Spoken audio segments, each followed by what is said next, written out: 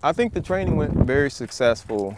We had a pretty good crowd today, and it went pretty well. We had at least over 100 British soldiers that went through today.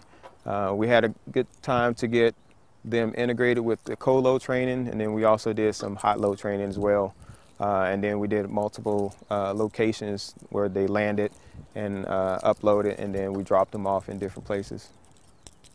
I think training is very important for how we operate. It's part of our air assault planning process. The way we conduct our rehearsals, we conduct in a crawl walk phase and a run phase.